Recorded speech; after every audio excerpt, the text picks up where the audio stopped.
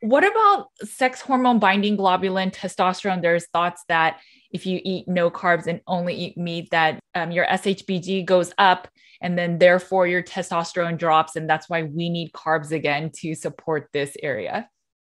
So first of all, sex hormone binding globulin absolutely is higher in people on carnivore diets. It does go up. We monitor this. We can see it. It's very, very clear to see and very easy for us to see.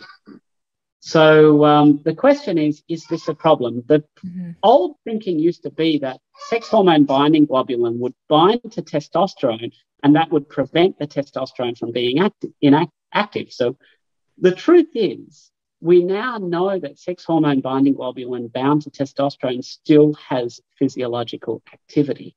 So this fear about elevated sex hormone binding globulin basically preventing your testosterone from having any physiological effect, that's not true.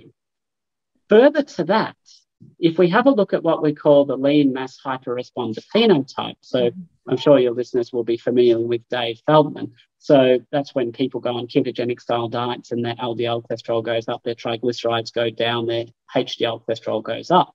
Yes. So as a part of that phenotype, I add sex hormone binding globulin. So it's my observations that when people start having those high levels of LDL, almost always they're having a very high level of sex hormone binding globulin. So it's not just isolated to carnivores, but I suspect that because carnivore is such a low carbohydrate and can be a high fat diet, that we're seeing that lean mass hyperresponder phenotype. And I certainly don't see any problems with that. There's multiple things that make sex hormone binding globulin going up and down. But if I'm seeing it as a picture of that improved lipid status, that higher LDL, higher HDL, and lower triglycerides, and also LDL, then that does not impair athletic or physical performance at all. So what we do see is that people with chronic inflammatory conditions, and one of the most common reasons people go on a carnivore diet is to manage inflammatory bowel disease. Well, these kind of conditions are usually associated with very low testosterone levels. The usual pattern we see is that when people eliminate inflammatory conditions, that their testosterone levels are restored to where they should be.